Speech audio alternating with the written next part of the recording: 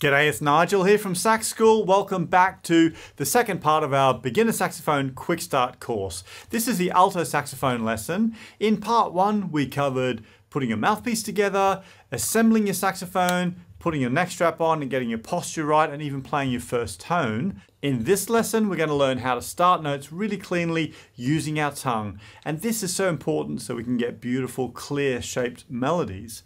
And we're also going to learn our very first song. Lots to get stuck in with today. I'll put a link to part one down below, and also if you are a tenor saxophone player, go check out that lesson specifically for you and tenor sax, and the link for that's down below too.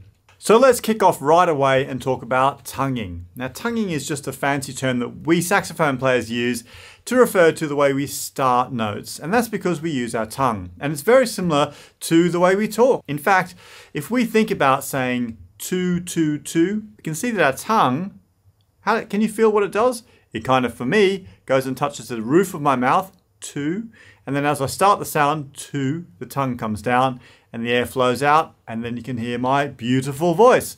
Well, guess what? When we're playing saxophone, it's kind of the same process. We've got our mouthpiece in our mouths, and then when we say two, our tongue, instead of hitting the roof of our mouth, it actually hits the tip of the reed, and then as we release the two, the tongue comes away from the reed and the reed's allowed to vibrate and the sound starts. Now, there's a couple of things we need to think about here. First of all, when we've got our mouthpiece in our mouth and we touch the end of that reed, we must make sure that we build up the air pressure behind our tongue.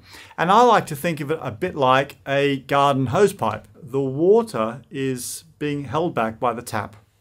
And although the tap might be turned off, the pressure is still behind the tap, and it's a bit the same as when we're playing saxophone. So if you think about the water pressure as our air, and when the tongue is on that reed, we've got all that air pressure that's ready to go, but it's being held back by our tongue because the tongue is holding the reed or touching the reed and not stopping it from vibrating. So we've got our tongue on the reed, we've got the air pressure built up in our mouth, we release our tongue, and then the air can flow, just like the water out of the tap, and the reed will vibrate, and the sound starts. So grab your saxophone, and we're going to try using our tongue to start a note cleanly, but we're not going to make a sound yet. Now, if you remember in the first lesson, we spoke about how to get your neck strap the right height so the saxophone goes easily into your mouth, and I showed you where your hands go on the saxophone too. I don't want you to press any keys down on the saxophone. I just want you to support it with your thumbs and then put it into your mouth using the V shape that we spoke about in the last lesson. But what we're going to do is we're going to start with our tongue on the mouthpiece, on the reed. We're going to build up some pressure, and then I just want you to release your tongue and just start breathing through the saxophone. So we're not going to blow hard enough for the sound to start. I just want to hear the air flowing and listen to your tongue touching the reed. So it's going to sound like this. We're going to go two, two, two, two, two, two. Have a listen to me first. Here we go. So V. Mouthpiece in my mouth, tongue's on the reed, I'm building up my air pressure, and then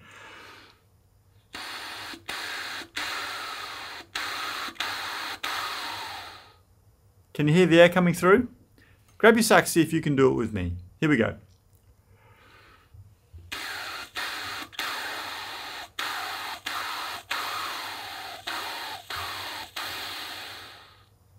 Okay, how'd you get on with that? So you should feel the tip, it's just back from the tip of your tongue that touches the end of the reed. And the most important thing is that we're always blowing our air through, even though our tongue is going on and off the reed. Okay, let's take it a step further and now blow hard enough that we can get a nice clear sound out of our saxophone. So here are all the steps. Remember, no fingers. We're going to make the V shape, put the mouthpiece in, tongue on the reed, and then build up some air pressure, and then release our tongue to get that sound. I'm going to go two, two, two. Here we go. You ready?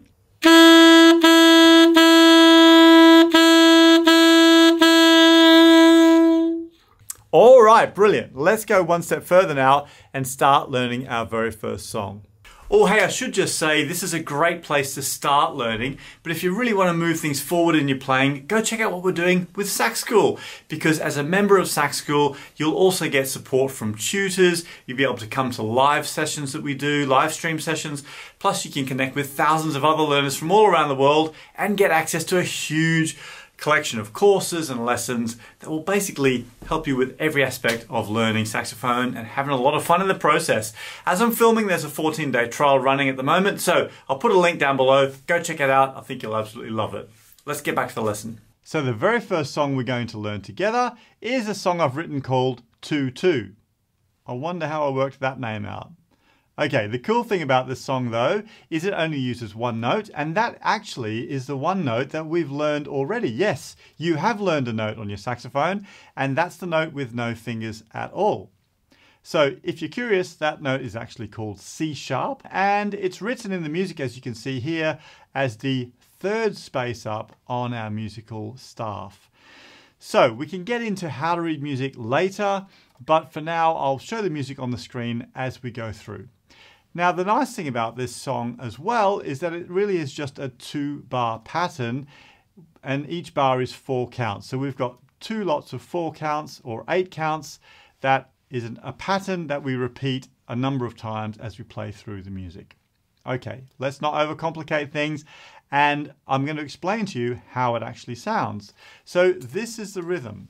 With our tongue, we're going to go 2, 2, 2, 2, 2, 2. So that's 1, 2, 3, 4, 1, 2, and 2, 2, 2, 2, 2, 2, 2, 2, 2, 2, 2, 2. Do you want to try saying that along with me? If you want some extra brownie points, you could also clap the beat here, but the most important thing is that you're saying the 2 along with me. So here we go. 1, 2, 3. Here we go. 2, 2, 2, 2, 2, 2, 2, 2, 2, 2, 2, 2. So with our saxophones in our hands, it's exactly the same process. We've got our thumbs on the back, no fingers pressed down. We're starting the note with our tongue on the reed. Oh, I'm going to pop my headphones on as well so I can hear the backing track. And then let's have a go at playing through this together. Here we go.